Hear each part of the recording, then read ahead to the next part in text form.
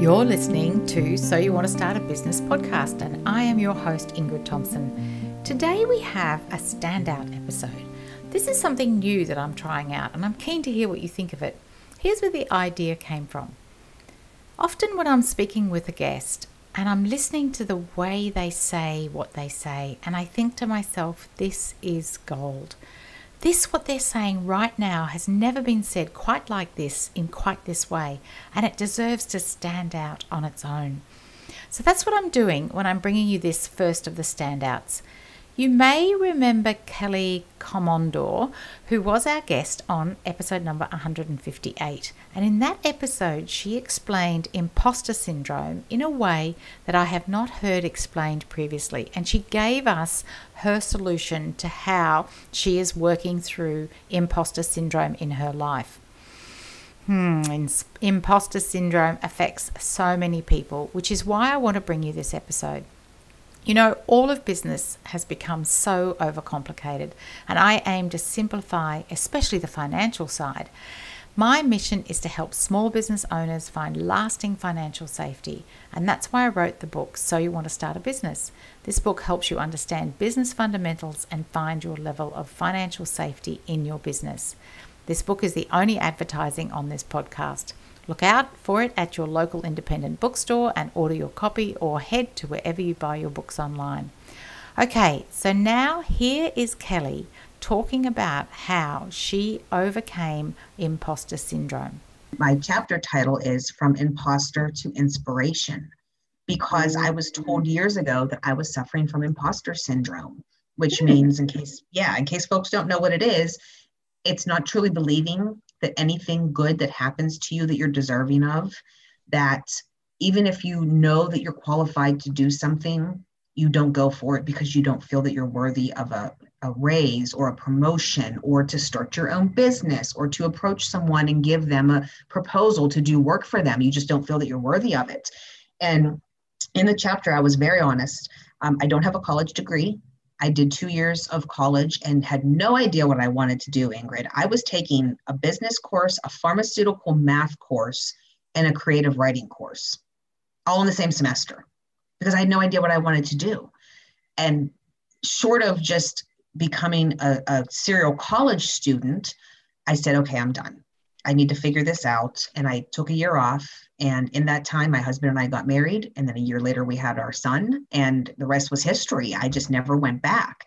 And not having that degree has really worked on me over the years, because I worked with so many people who had MBAs, who were graduates, even from a 4-year college, whichever route they took.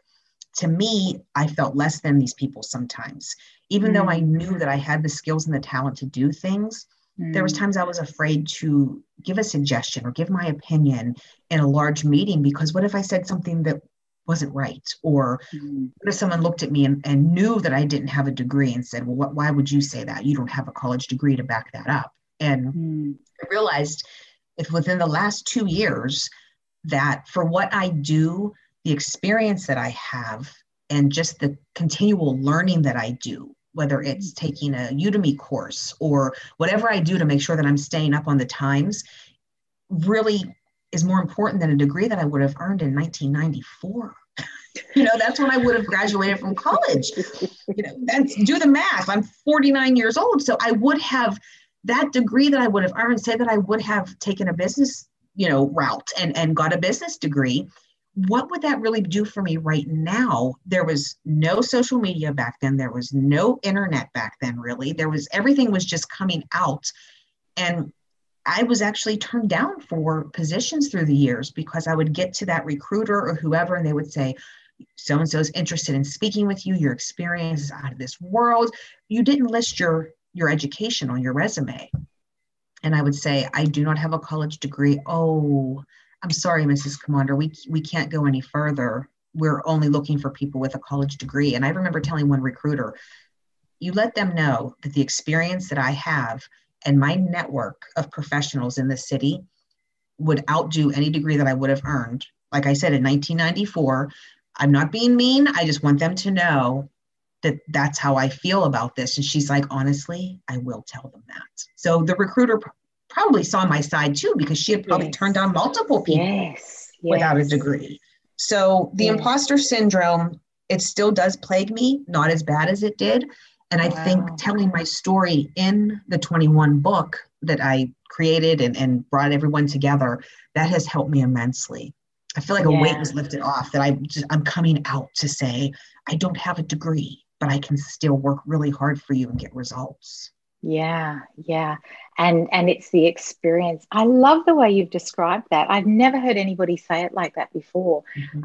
Is that like the redundancy of the 1994, the whole idea of that, and in fact the value of the continual learning. And I was thinking that as you were describing the 3 subjects that you did, like the pharmaceutical maths and the creative writing, and what a combination. But it actually demonstrates to me, and I'm sure it demonstrates to a lot of the listeners, that you are actually interested in learning and you're interested in things. And it doesn't matter sometimes where that goes. It's the ability to learn, the ability to think differently, the ability to expand.